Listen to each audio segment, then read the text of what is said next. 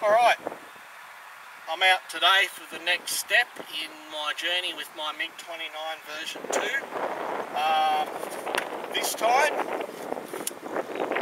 I've beveled a heap of my leading edges, smoothed out the front of the plane, and I'm going to get a couple of close flybys past the camera to run it through a Doppler to see what kind of speed we're getting out of it. The other reason is there's a very good chance that these are going to bring me some issues. If you don't get them right, stuff can happen. So if I get those issues, what I will do is I will make videos about those issues just so you can follow the complete journey. Alright, I'm not going to know what speed I get till I get home and put it on the Doppler, and to be honest, I don't expect it to be a screamer. I have not built it for that. I've pretty much built this to be a middle of the road plane, and it's just interest's sake really for how it goes. So let's get home, find out how it did.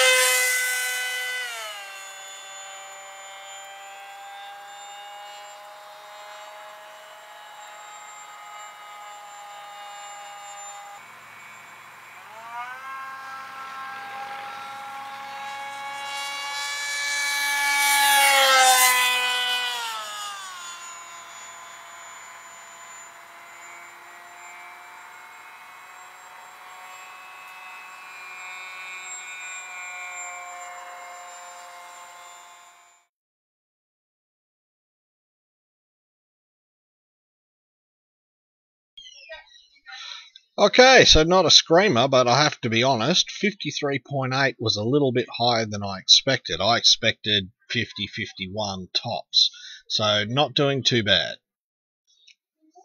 It's fast enough to be fun, while at the same time it's not fast enough to need any extra strength anywhere in the plane.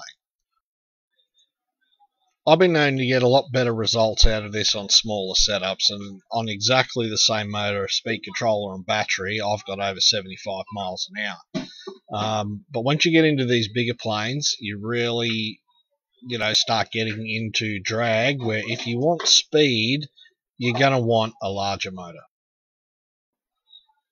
As it stands, though, it's a nice aerobatic setup that's got a little bit of speed there. If you're just down the park and all you want to do is gun it past your friends. You're not going to break any records with it, but again, that's not what I set out to do, so it's hardly surprising.